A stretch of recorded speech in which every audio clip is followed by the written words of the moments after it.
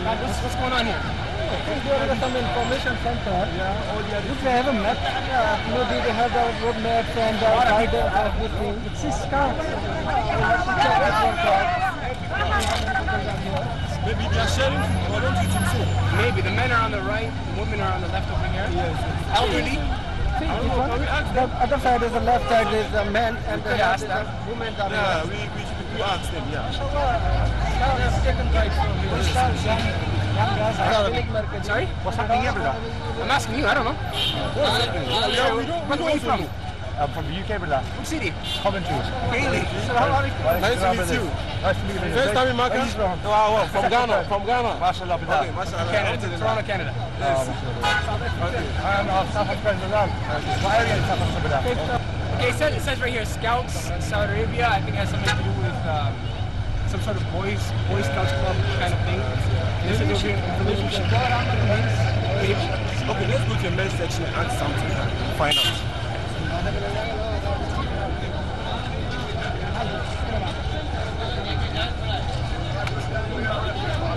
It's very crowded. The line is going around. Look at this line here. And for the most important place in Mecca, okay? This is what you find with them, you get it? Okay? That's when you get lost, you can find your way around. Yes, the haram. Yeah, this is what you find. Try to explain that this is what you find they're giving. They're giving water, cold juices, they're giving this map. So if you look here, yellow here corresponds to hotels, right? Main roads is the red. So there's a legend. This is a legend, right? And they're also being given water, snacks, right? Like cookies and dates and things like that, and umbrellas because of the heat and the sun. They're being That's given. the one named Shamsiya. Yeah, exactly.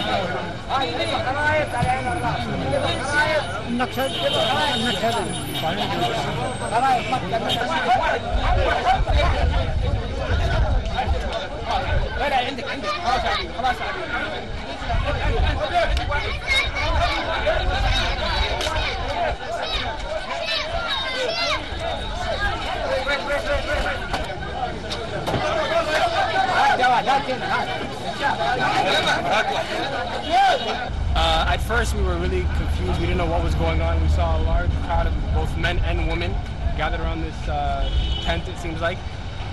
Once we got inside and we got to speak to them, we realized it was a Boy Scout, a Saudi organization for the youth, teenagers. And what they do daily during these blessed days is that they help the pilgrims. They give them things like water, snacks. They give them umbrellas. That was a really hot item. They were literally fighting over that. It was, if I could summarize it in one word, I would say intense. It was very stressful. I mean, these kids, we all reward them. I found it very difficult to do just for a few minutes. They do it hours on end every single day. May Allah reward them and all the people who contributed to such a Saudi Arabia Scouts organization, as I believe it's called.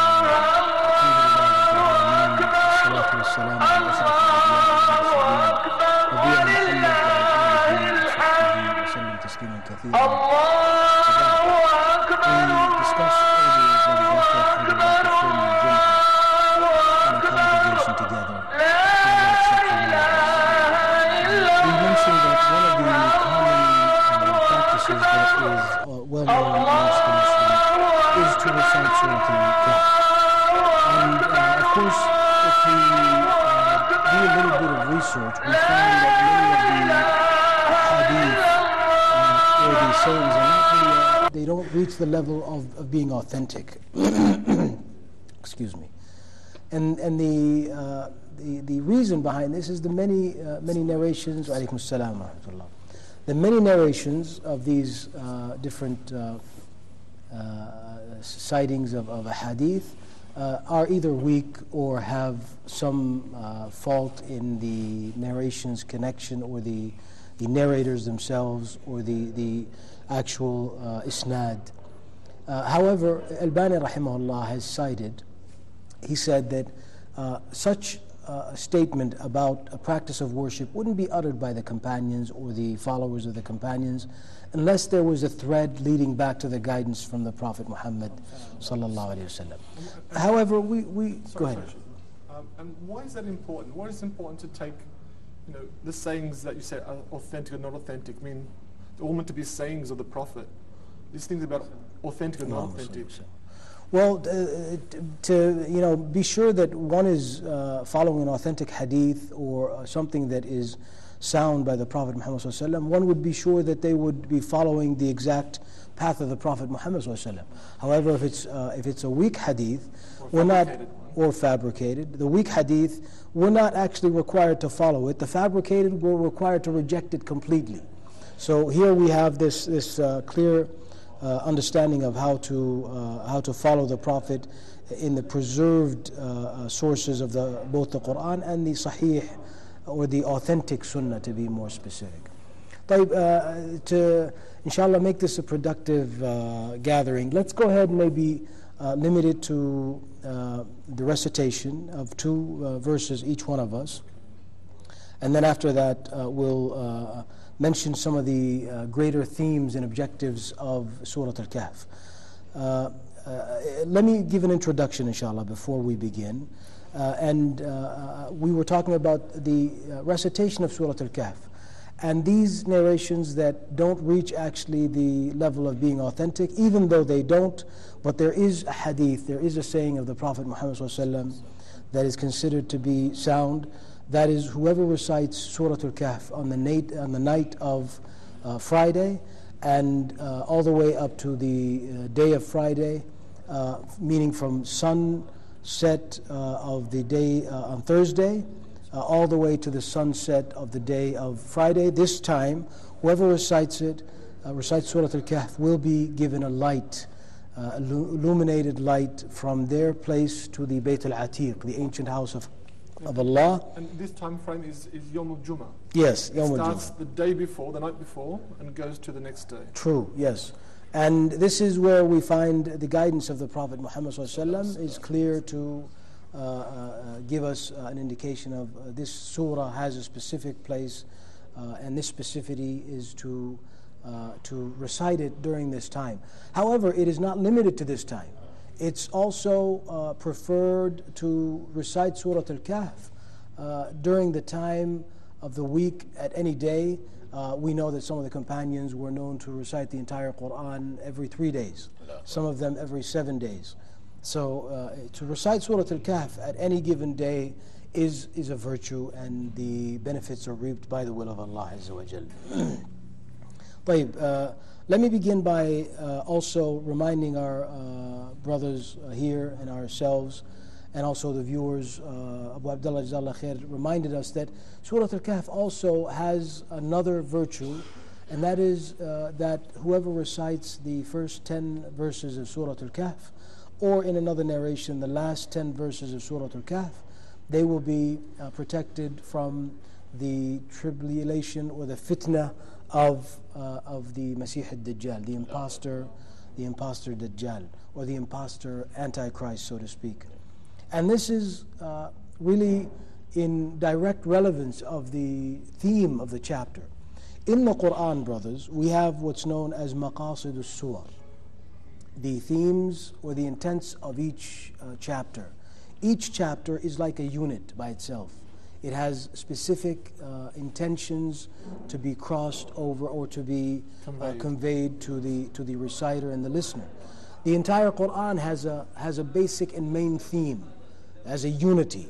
The coherent relevance or the coherence between the chapters and between the verses and the ending of one chapter to the opening of another chapter is amazing. How this book is united in its theme, even though it was revealed on a gradual basis over a long time.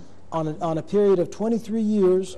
This is the case with the revelation. However, you find relevance, unity, and coherence from the beginning of the Quran to the end of the Quran.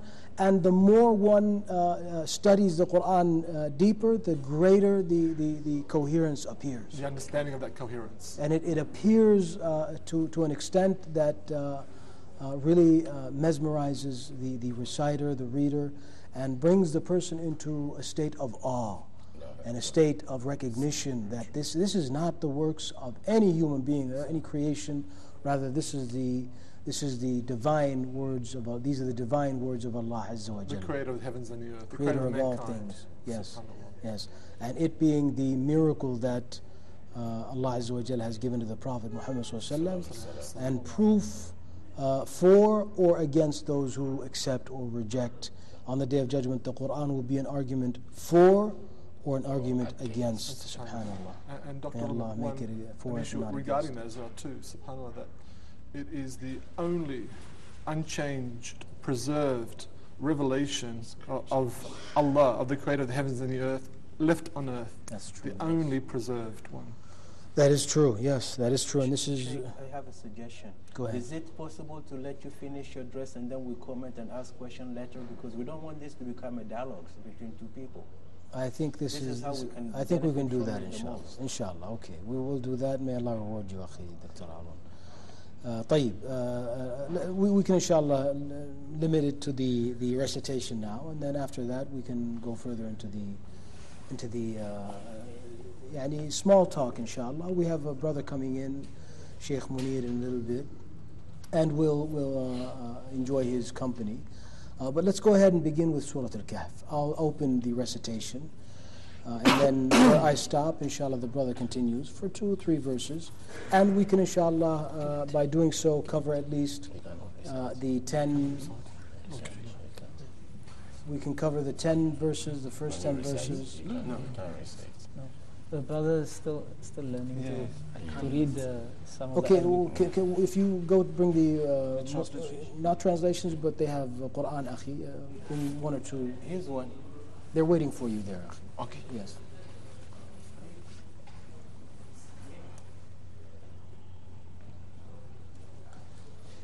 طيب, I'll begin, inshallah, to utilize the time, and then when the brother comes back, or you can begin, inshallah. The brother. Yeah, you're right. That's a good point. You got to kind of be careful with that. And then also, we get caught up in the hustle and bustle of normal life that we're living in. Maybe I have a project that I'm working on, and they're just banging all over the place or something like that. So you got to kind of take the time out for those things because they need time. You can't just keep pushing them off in other places. Yeah, exactly. And a lot of times I struggle with that. Alhamdulillah, my wife is pretty helpful in that department. She basically manages them, but definitely they need attention.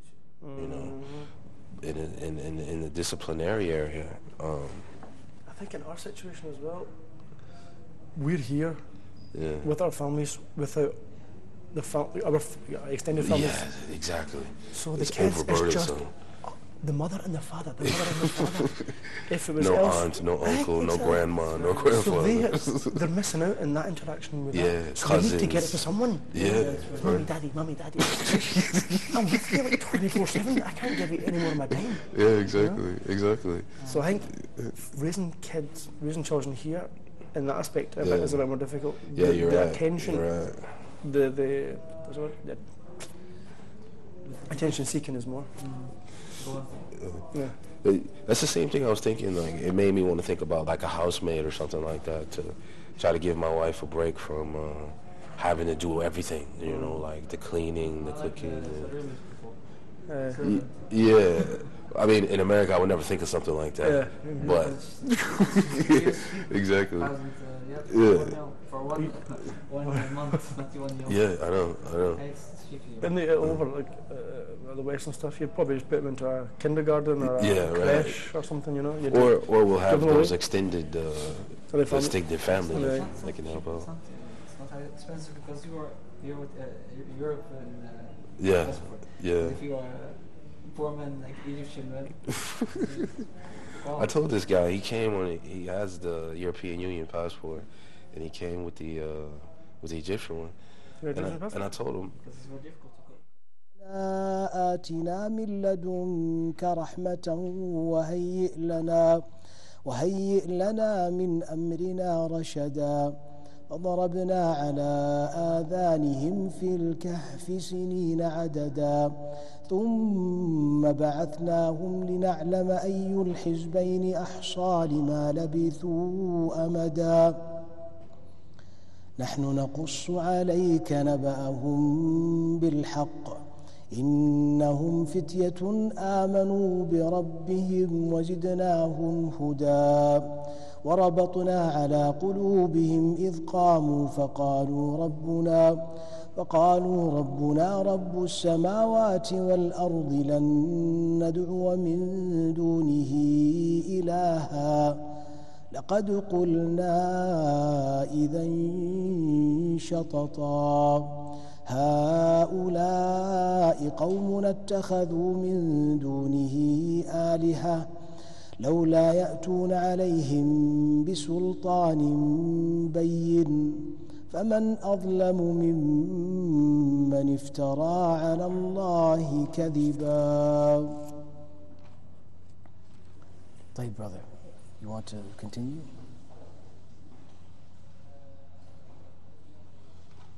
وإذ اعتزلتموهم وما يعبدون إلا الله فأووا إلى الكهف ينشر لكم ربكم من رحمته ويهيئ لكم من أمركم مرفقا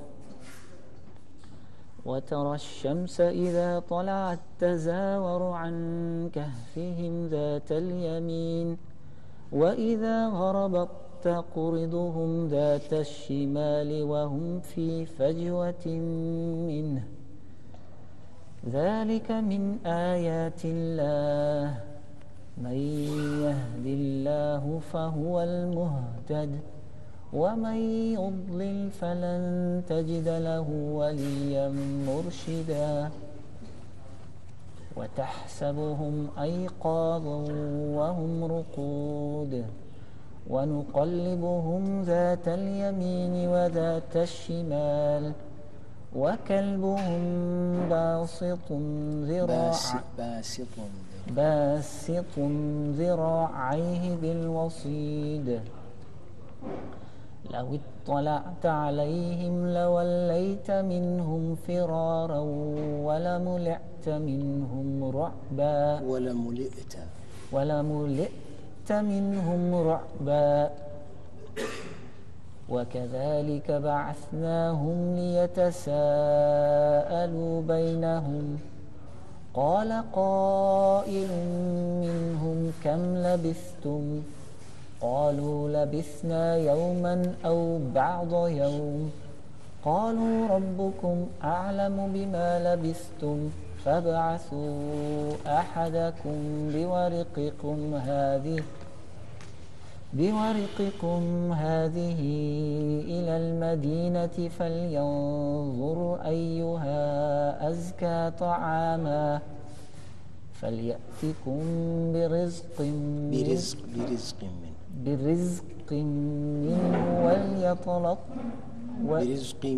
منه وليتلطف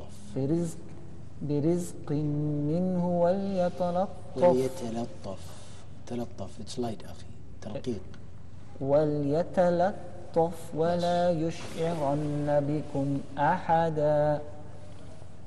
جزاك الله خير. وإياكم. next أخي وعبد الله. أعوذ بالله من الشيطان الرجيم. إنهم إن يظهروا عليكم يرجوموكم أو يعيدكم في ملتهم ولن يفلحوا إذا أبدا. وكذلك أثرنا عليهم يعملون أن وعد الله حق Repeat the verse again. وكذلك أثرنا عليه. Yeah, we've got this ajam tongue that we can't get around these things. وكذلك أعثرنا عليهم ليعلموا أن وعد الله حق وأن الساعة لا ريب فيها إذ يتنازعون بينهم أمرهم فقالوا ابنوا عليهم بنيانا ربهم أعلم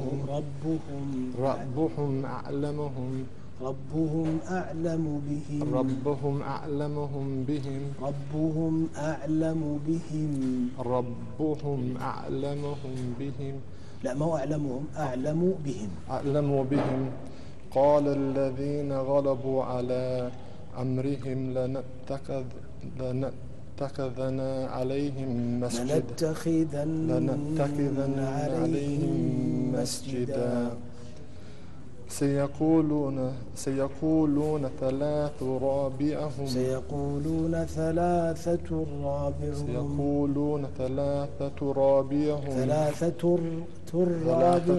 رابعهم كلبهم ويقولون خمسة سادسهم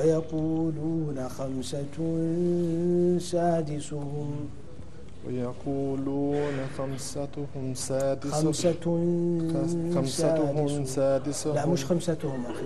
خمسة سادسهم رجما بالغيب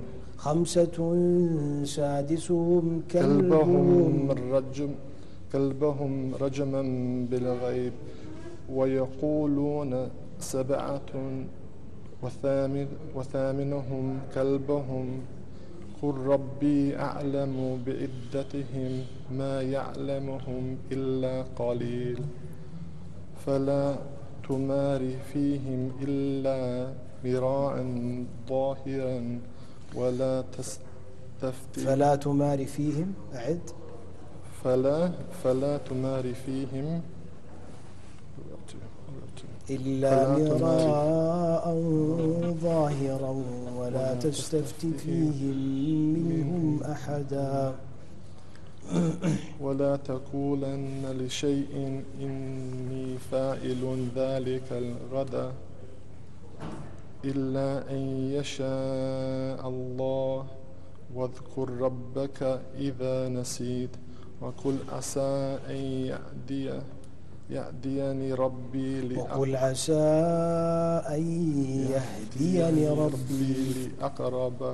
من هذا وقل عسى أن يهديني ربي لأقرب من هذا رشدا. جزاك الله خير. أعوذ بالله من الشيطان الرجيم. بسم الله الرحمن الرحيم. ولبثوا في كهفهم 300 سنين وازدادوا 9 قل الله أعلم بما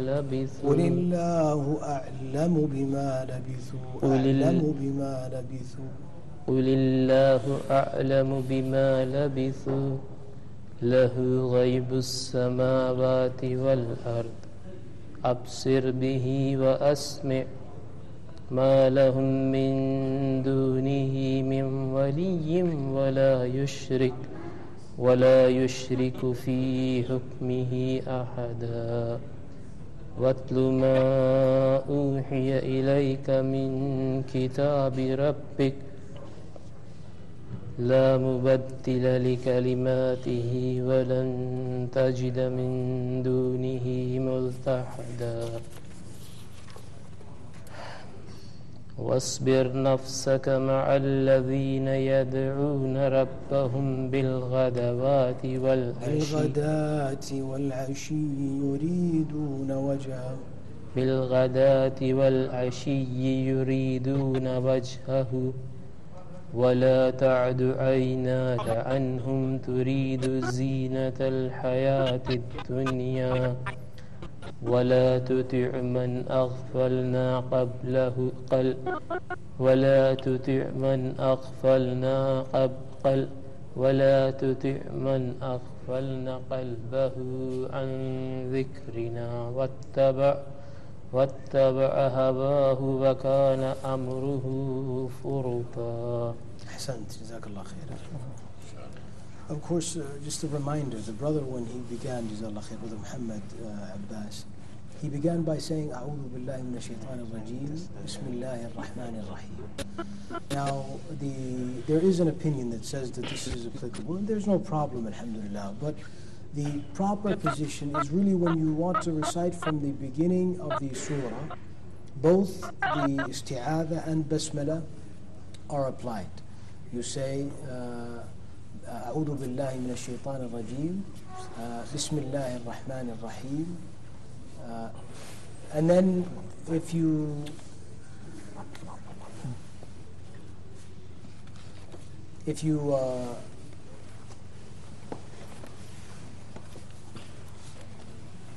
right, if you begin, let's concentrate inshallah, brothers.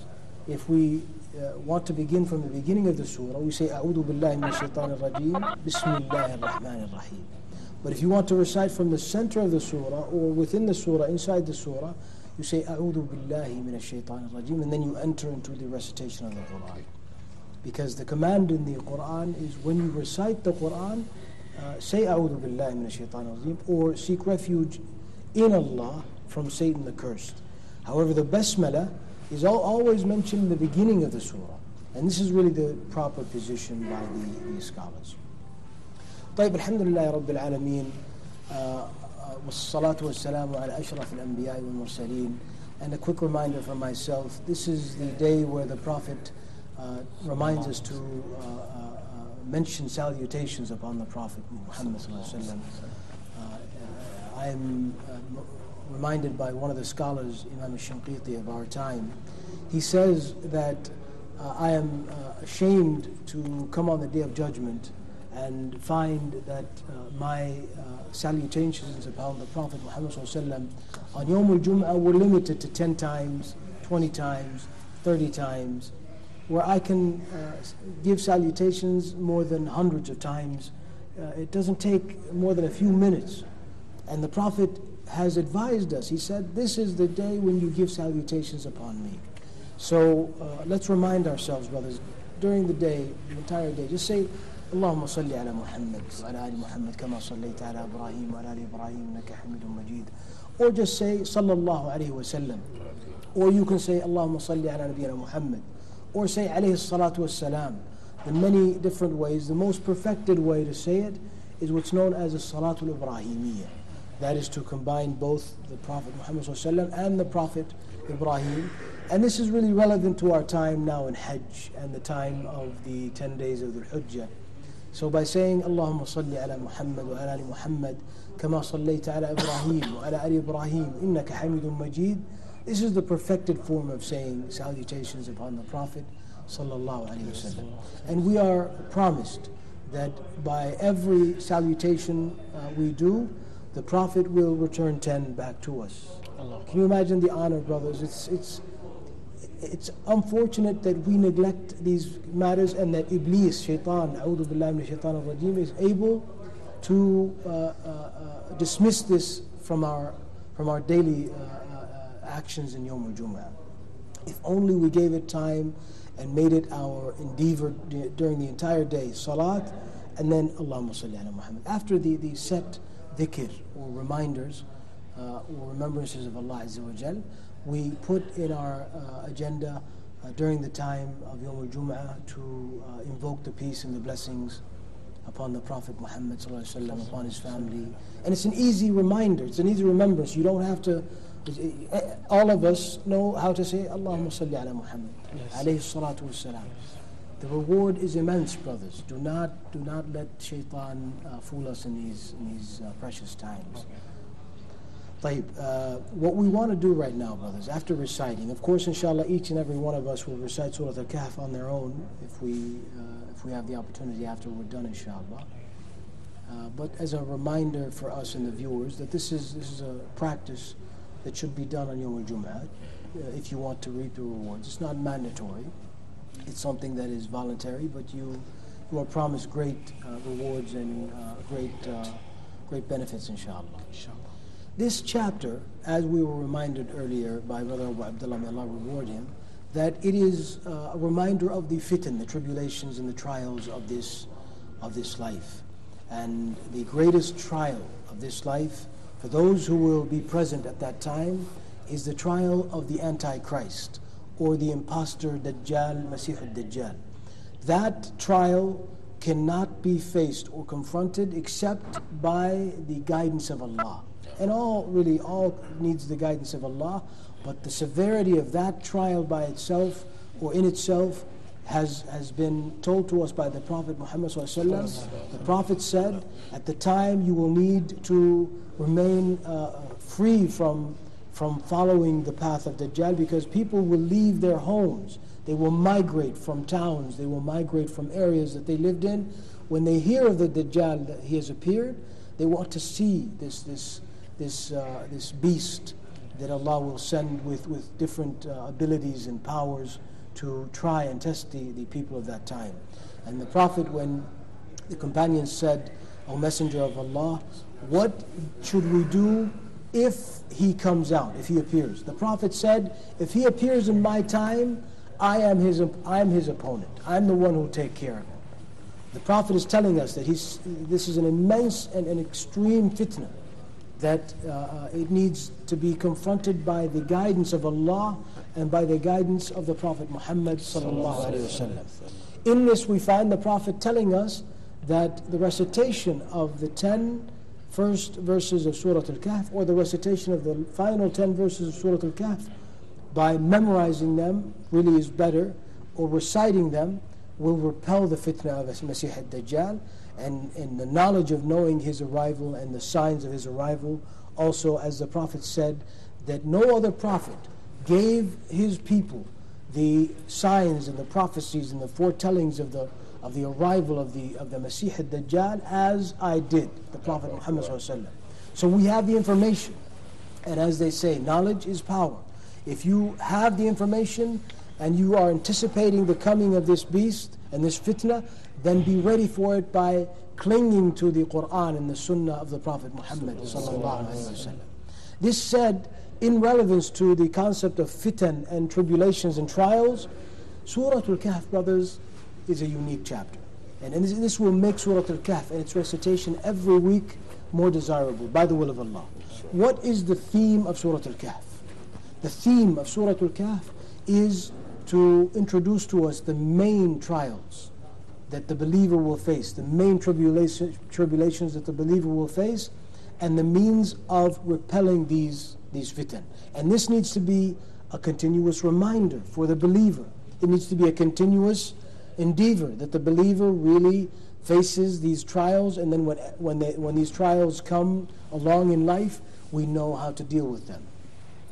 The first trial that Allah Azza wa Jal mentions in Surah Al-Kahf is the trial of clinging and holding firmly and steadfastly to the deen, to the faith. What is the example given in Surah Al-Kahf? Anyone? The people of the Kahf. The people of the Kahf, the youth. Yes. The youth of the Kahf, the youth of the cave. What did they do? They tried to practice their religion. The authority and the government were opposing the oneness of Allah. They were opposing the faith of monotheism, the faith of worshipping none other than Allah. So what did they do? They migrated. They left the town holding firmly to their belief. They were amongst the rich families of the town. They were wealthy.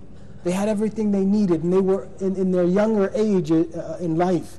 You know, when a person is young and they have the wealth, everything available, provided for them, sometimes the desirous ways of life take over.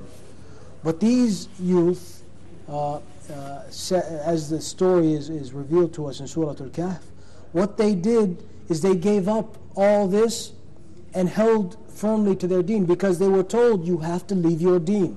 We won't let you practice your religion. Your faith is unacceptable.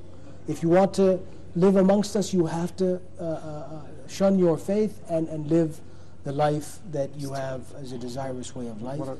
But they left their life, they left the wealth, and they went into a cave. And by the will of Allah, because they did this for the sake of Allah, Allah gave them that opportunity to become a lesson and a sign and a means of guidance for all mankind, specifically the believers after their time. And the people of the Kahf, by the way, are recognized by the people of the book also. Yes. The story of the youth who went to the Kahf. And this was in the time of the Prophet, where the Jews came to the Prophet Muhammad ﷺ, challenging him, telling the Prophet ﷺ, if you truly are a messenger of Allah, tell us about these things. About three things. Yes. And he specifically mentioned, they mentioned, who are the youth that went into a cave in history. And this is when the revelation of the Quran about the youth of Al-Kahf, or the youth who went into a cave, was revealed. What I find amazing about this, Dr. Umar, is that some of the Mufassirin say regarding these youth that they didn't know each other before they came to the cave. They were like separated. They weren't like a group, collective group beforehand. You know, they came together, and then when they went together, one came one after the other, and they formed like this new body of people, the believers. You know, so I think that was really nice, because they were individual, but Allah brought them together, brought the believers together. MashaAllah. Yes, and this, of course, again, it reminds us that really the deen is the driving force, and if we keep firm on our deen, Allah Azza wa Jal will make the means for us. And this is not just something that we repeat, brothers. This is something that is experienced. Wallahi, people, laymen of belief, brothers who are within the devotion and commitment of following what Allah has commanded, Allah has made for them signs and ways, and united them with brothers, and have preserved their deen for them and elevated them into ways they could not imagine. This is number one tribulation. What is the second tribulation in Surah Al-Kahf? In Surah Al-Kahf, of course, after telling us about the youth in the cave, in the end Allah tells us what is the means of repelling this fitna. وَاصْبِرْ نَفْسَكَ مَعَ الَّذِينَ يَدْعُونَ رَبَّهُمْ. And be patient and endure and stick with the ones who call to the way of Allah. In other words, Allah is telling us to be within the company of those who are sincere to Allah, because the company that you stick around have a very direct effect on your behavior, your thoughts, and there are very few people who are able to rise from environments that are corrupted and become a beacon of light by themselves. And this was the case with Ibrahim alayhi salam. Why did Allah call him an ummah, a nation by himself?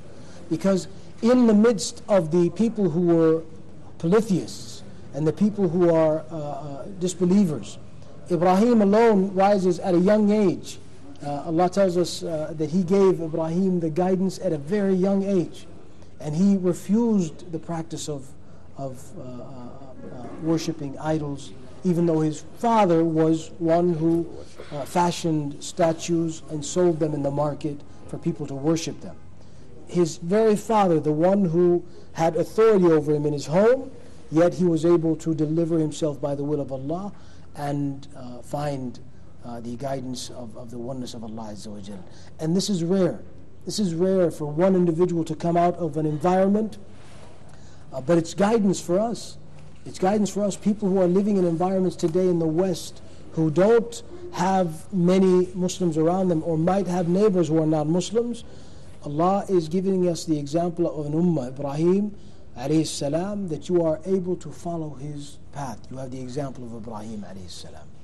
And further on, when the person or the believer associates themselves with believers, you find that a collective level, a group level of adherence to the teachings of Allah Azza wa Jalla and the Sunnah of the Prophet Muhammad Sallallahu Alaihi Wasallam brings forth more commitment, more devotion.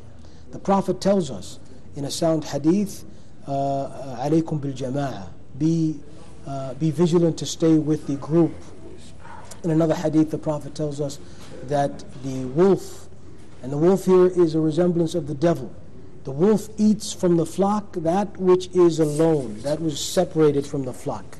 So here we have guidance from the Prophet Muhammad sallallahu alaihi wasallam. Hayyakallah, brother. Ahlan wa sahlan. Alaykum assalam wa rahmatullah. MashaAllah. Hayyakallah. Ahlan wa sahlan. MashaAllah. Tabarakallah. Introduce yourself, akhi. Fahim Kaka. Fahim. From South Africa. MashaAllah. MashaAllah. MashaAllah. It's been a beautiful experience thus far. MashaAllah. Allah accept, akhi. It's even a more beautiful experience to be with all of these Hujjaj. Jazakallah khair. Welcome, welcome, brother. Welcome. Yes, indeed. And you are, akhi, mashallah, involved in reciting, and inshallah we'll give you the opportunity to recite. You were asking about the second trial, Dr. Umar. Yes, we'll give the brother an opportunity to recite, okay. inshallah. And then, Furuta. yes, where did you stop, akhi? Ayat number 28. وقل الحق من ربكم. آية 29. سورة الكهف.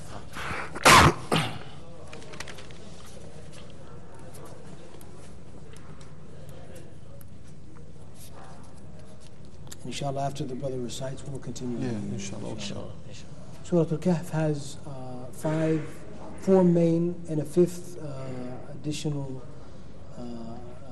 fitna that Allah Azza wa Jal reveals to us, telling us about, and the means of repelling these tribulations in the ways that are pleasing to Allah. So we'll finish after this is done, inshallah. He's in the wrong class. Let's move on. No. Just you sit on the side so that we can. Stay there. Okay. You can see the brother. تفضل أخي, you ready? وقل الحق من ربك. أعوذ بالله من الشيطان الرجيم. بسم الله الرحمن الرحيم. وقل الحق من ربكم فمن شاء فليؤمن ومن شاء فليكفر.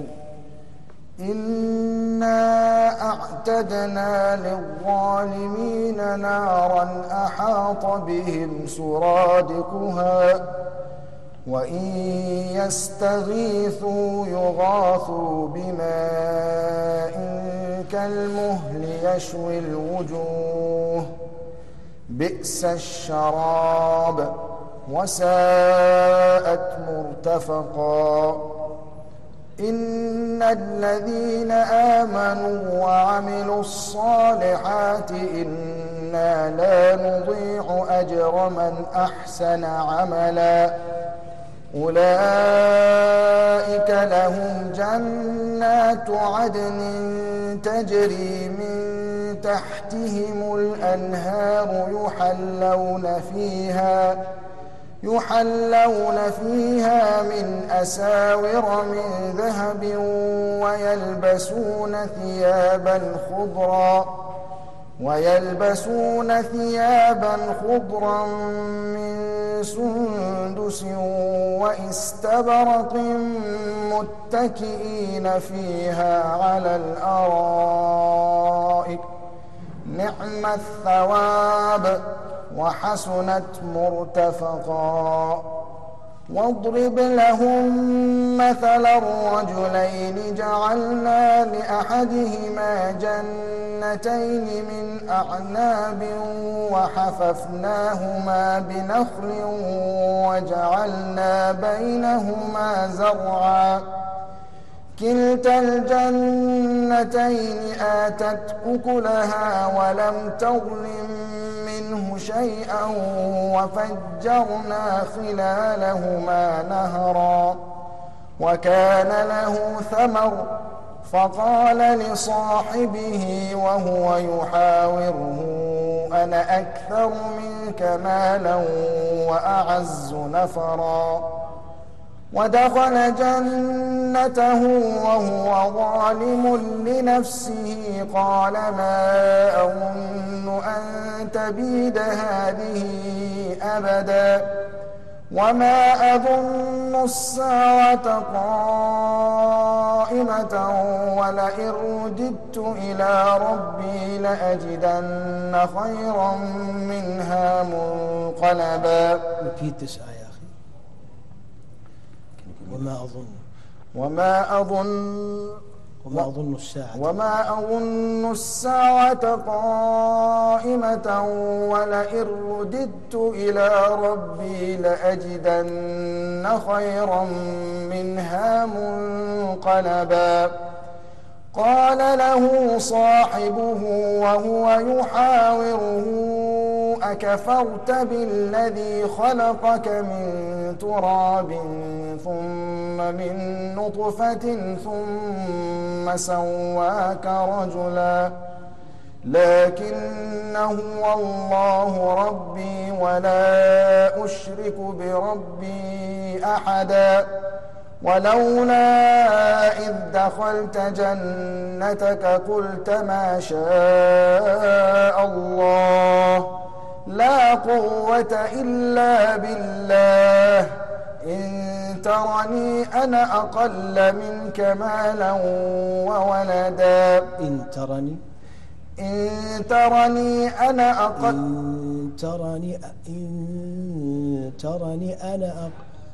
It's a kasra. You pronounce it like a ya. إن ترني أنا أقل منك مالا وولدا فعسى ربي أن يؤتيني خيرا من جنتك ويرسل عليها حسبانا من السماء فتصبح صعيدا زلقا. فعسى ربي أن يؤتيني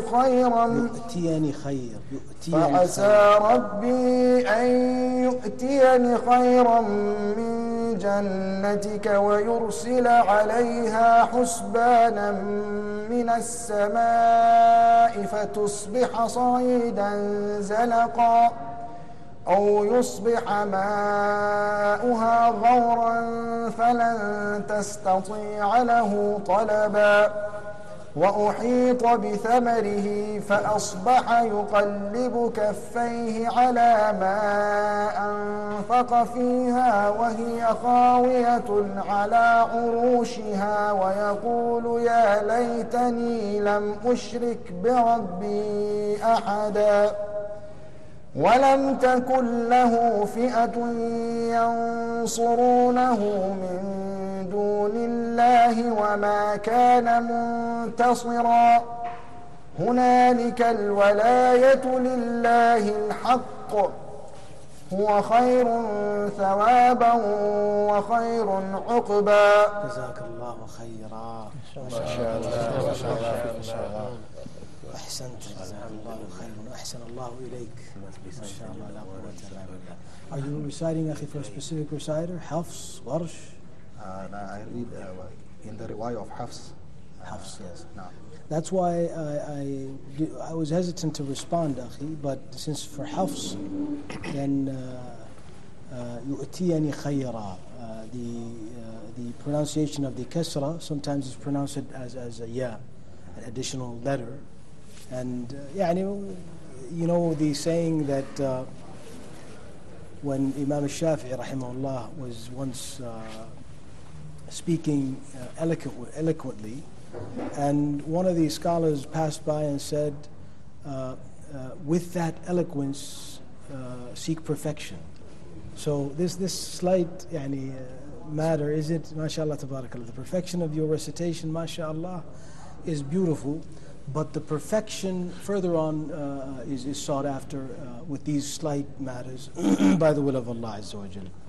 May Allah Azza wa Jal make you akhi, and make us all of the people of the Quran, ahluhu wa khassatuh, and those who recite the Quran and implement the Quran and live by it in accordance to the Sunnah of the Prophet Muhammad sallallahu alaihi wasallam. The brother recited, may Allah reward him and all of us, those who are listening, the part of the surah which now enters into the second form of tribulation. What can you derive? Question to all of us. What can you derive? Go ahead, Abu Abdullah. The second trial and tribulation is the trial and tribulation of dunya, when it gets to the point that it causes you to commit an act of disbelief. It overwhelms you to the point that dunya is everything, your heart is fully absorbed by dunya, and you forget Allah, and you make shirk in that sense too. Subhanallah. And not being grateful to the people around you and to what you've got, that Allah provides you, ar-razik, that Allah provides you with His sustenance and these things that you have in your life. To neglect that and to not think about that. Beautifully to the said. point that you also forget the next life as well. You're so attached to this life. Yes, Jazakallah khair. So the fitna here, the second fitna is the fitna of wealth. Fitna of wealth. These are two people. One is a believer, one is not. One is given more wealth than the other. He boasts, he said, أَنَا أَكْثَرُ مِنْكَ مَالًا وَأَعَزُّ نَفَرًا. I have more wealth than you. I have a greater following and more people than you do. And I'm in a state far greater than you are. Arrogance. And this is where Allah Azza wa Jal gives the opportunity to the other person or the other one who is a believer.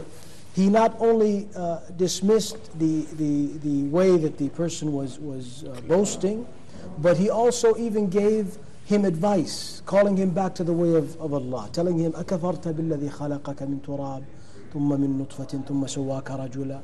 Have you disbelieved in the one who created you from dirt, from dust, from the earth, and then a vile fluid, and then brought you into the state that you are in, a man, a human being?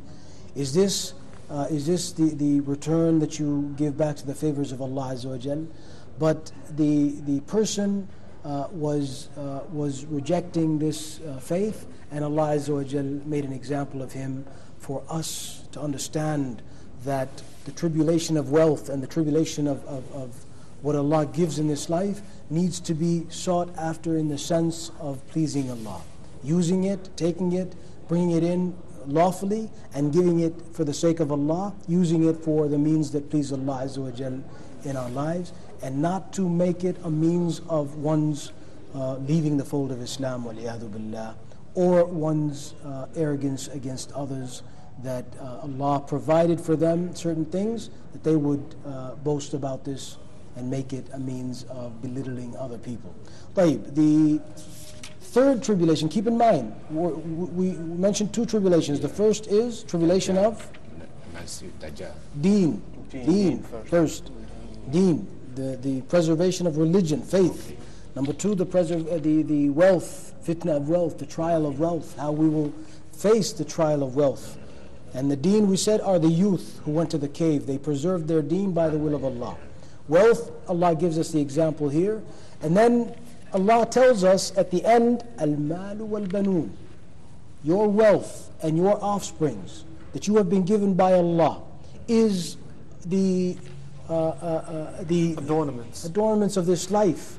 And the adornments of this life is to be used in pleasing Allah Azza wa Jal. Yet Allah reminds us, al-baqiyatu as-salihat khayrun inda rabbika thawaban wa khayrun amala, that really what will benefit you in the sight of Allah is al-baqiyatu as-salihat. Al-baqiyatu as-salihat, brothers, is all righteous deeds that will remain for you on the Day of Judgment.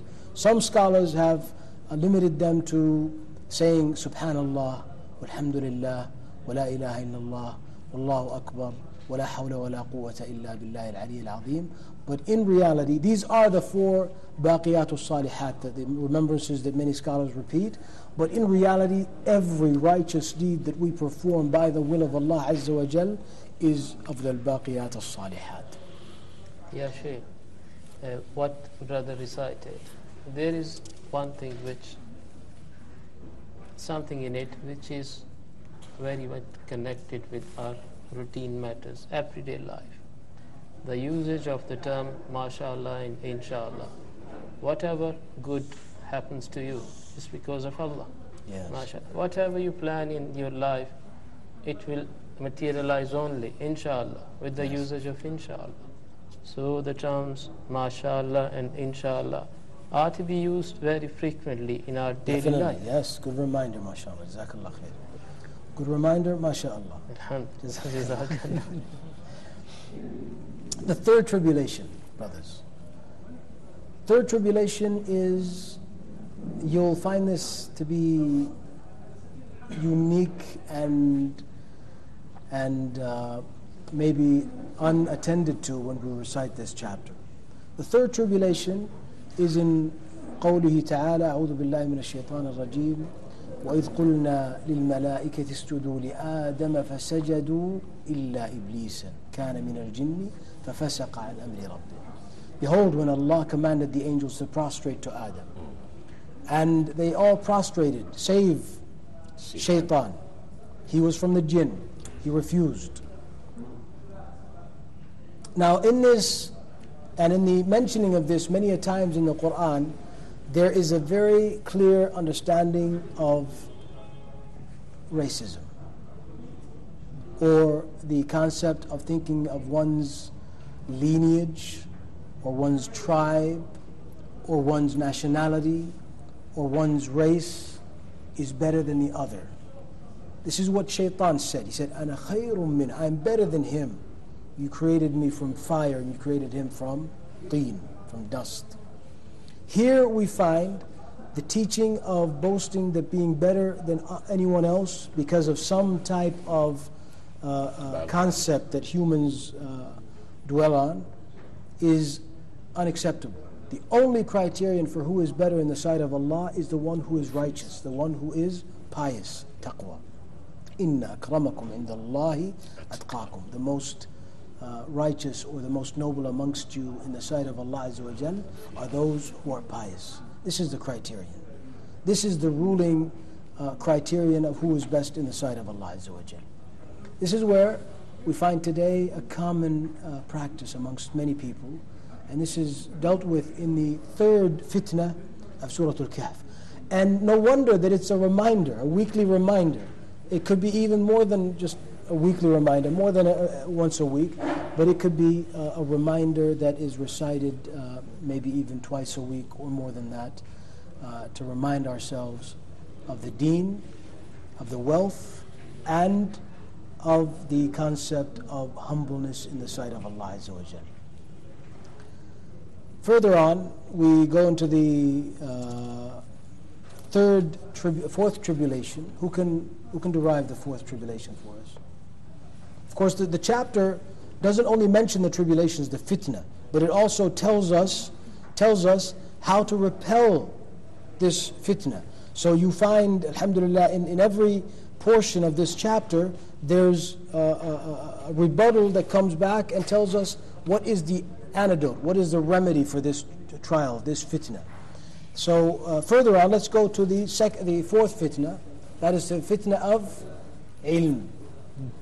Ilm, brothers. Some people think that when you seek the knowledge, when you gain the knowledge, when you have the knowledge, you've reached that level that khalas, you don't have to worry about anything. When you gain the knowledge, and gaining the knowledge is a virtue, seeking the knowledge is a responsibility. Allah is telling us, first and foremost here, Musa alayhi salam is a prophet, a messenger of Allah.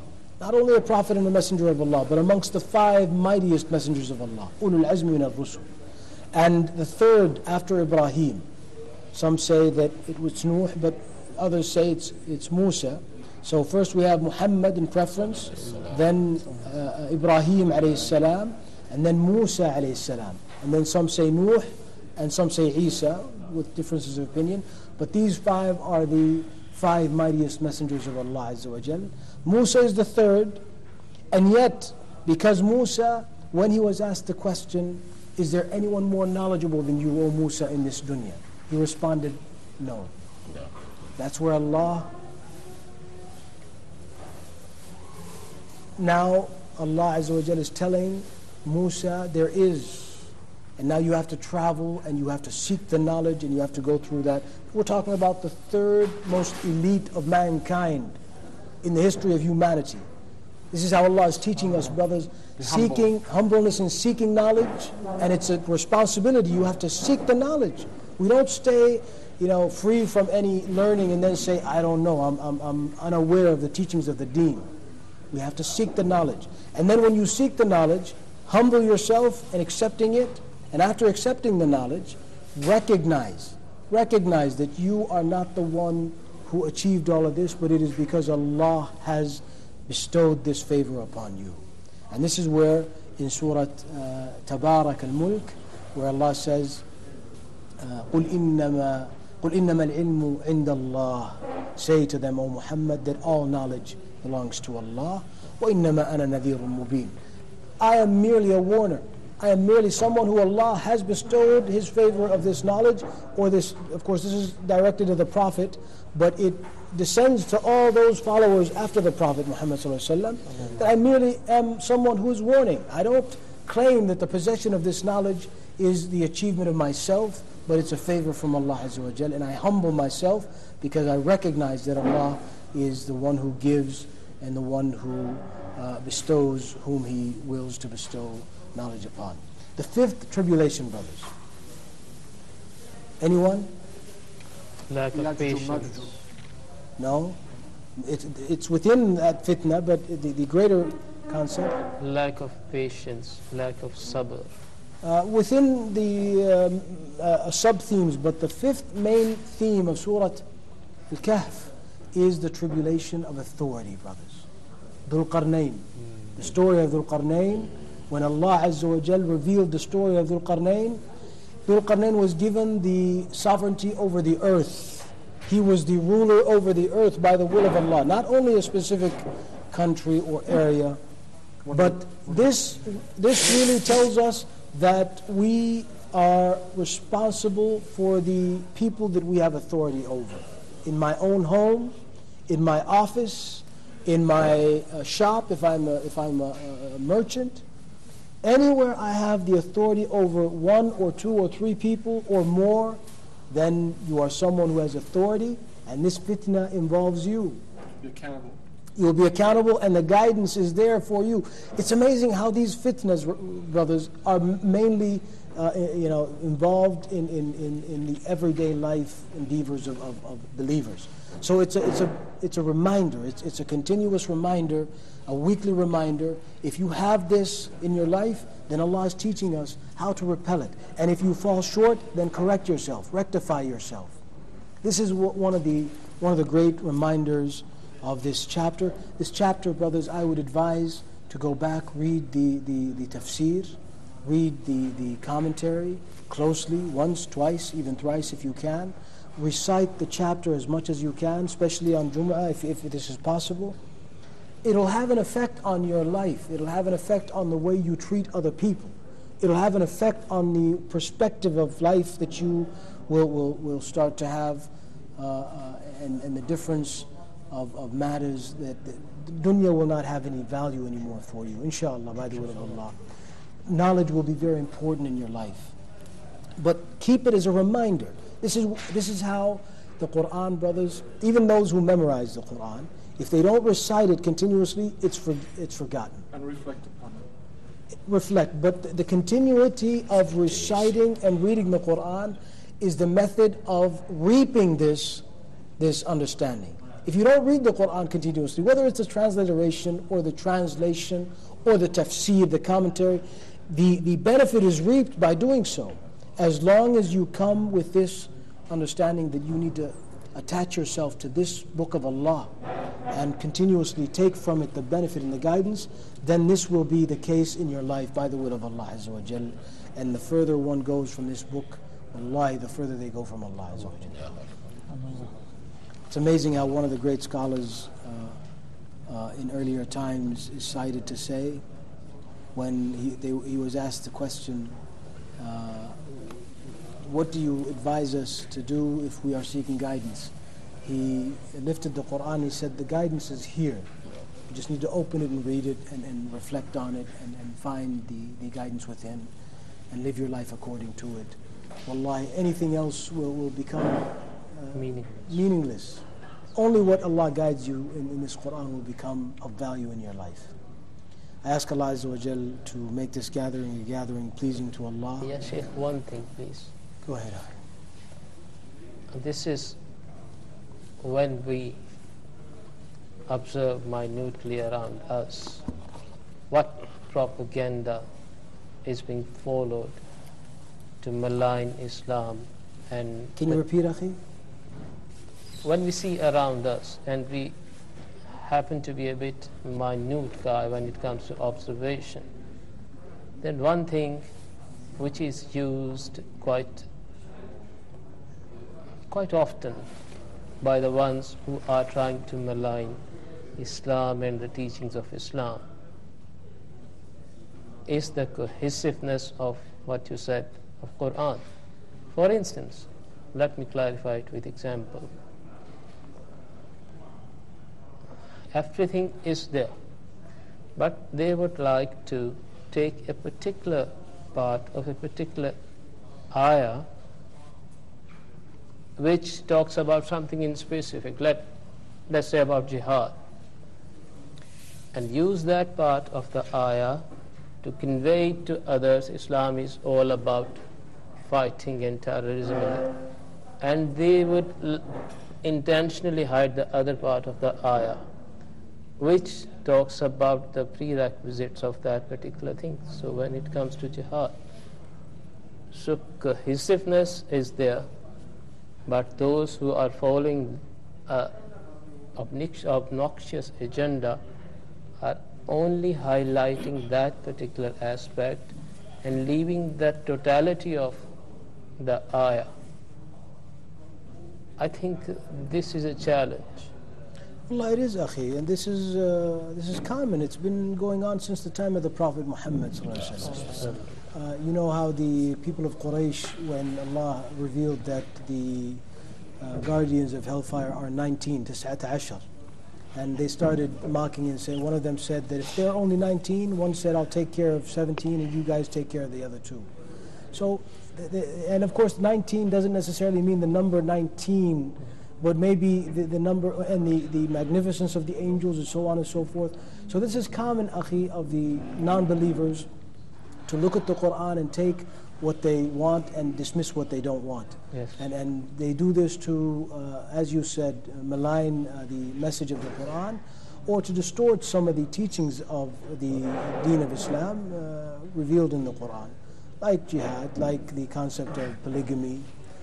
They also like to bring the foul or the faulty commentators that have taken from the people of the book prior.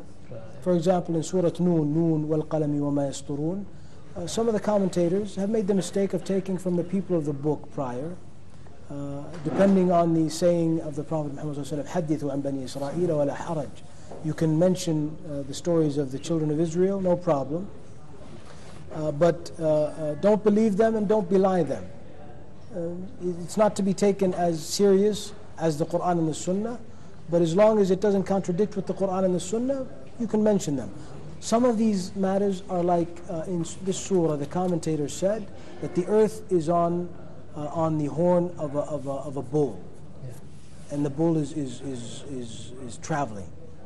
This is nonsense. The Quran doesn't say this, but this was something that one of the people of the book, the Jews of that time, who tried to distort the message of the Quran, as you mentioned. He mentioned that this was something that is available in our prior books, and you should put this as a tafsir. Yeah. So this is now dismissed, and it's been dismissed, for a while. Anyway, we have lunch ready, brothers. Let's go ahead and get our eats on, like they say. شكرا. حياك الله. أهلا وسهلا. عليكم السلام. أهلا وسهلا. حياك الله. So brothers, meet the new brother with us. New brother, yeah. What's your name again? Fahim. Fahim. It must be I'm also something from South in the water. You're from Joburg? The water recites well. Okay, nice to meet you. It must be something in the water in South Africa. The whole read Quran. Really? You have to move there. I have serious You guys should move there. Hey, مرة ثانية كنترول ترى ما I need to سمعتكم move زين. to South Africa. You guys are dynamite. الله سبحانه وتعالى accept. It must be something in the إن water. شاء الله ما شاء الله حياكم الله. It's just the weather. It's just the weather. أهلا وسهلا. الله يبارك فيك. From the time I was born. الله يبارك فيك. حياك رب سلمك ربي بارك ومساكم بخير. الله يتقبل منكم جهودكم ولا يحرمكم الأجر. Dr. Munir, he's our special guest today, inshallah. تفضل. Find a place for yourself on the table, inshallah. Yes. عليكم السلام. حياك الله, brother. أهلا وسهلا. I really appreciate your feedback because I'm one of those Salam who alaikum. like I just want to carry on learning. Lunch is ready. And also it's my first time on TV. Yeah. ما شاء It's الله. very, very stressed out. Yeah. لا, if it's your first time, then you're a natural, أخي. Don't worry about it. Oh, You were shukran very good. gadila.